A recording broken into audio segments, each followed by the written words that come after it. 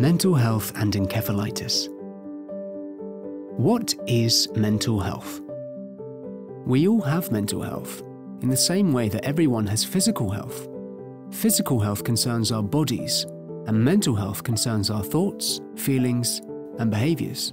And just as you can become unwell physically, your mental health can also get worse at times. How common are mental health difficulties? 1 in every 8 people in the world live with a mental health condition. Mental health difficulties can be mild or more severe.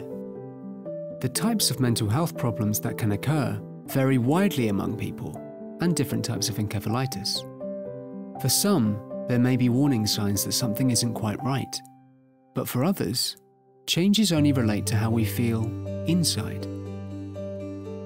Why do mental health difficulties happen?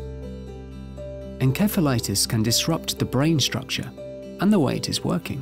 This can change your ability to understand and express your emotions, the way you think, see the world, or control your behavior. Being poorly in hospital with some causes of encephalitis can result in some symptoms that look like mental illnesses. The loss of abilities, cognitive, emotional, and/or physical, and your old way of life following encephalitis can also cause mental ill health. What can you do if you experience mental health difficulties? If you are finding the way you are thinking, feeling, or reacting is making life more difficult to cope with, or you're having experiences which are hard to make sense of, you might need some support with your mental health. Help is available. Many mental health problems can be prevented and are highly treatable. Talking to someone you trust about how you feel can be a starting point. Get in touch with your family doctor, who may be able to help, or refer you to a professional who can. A teacher, school nurse, or counsellor may be able to help too, or tell you about a service or an organisation that can. Looking after our mental health. Looking after our mental health is challenging, as we can't see our own or other people's thoughts and feelings. But it is important to do so. Other people who had encephalitis shared their experience of looking after their mental health.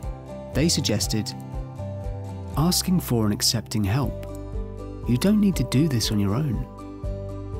Sleeping and resting when you need. Mindfulness. Spending time outside. Trying a new hobby.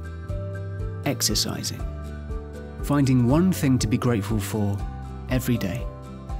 Connecting with others. Take each day, good and bad, as it comes. Making time for yourself.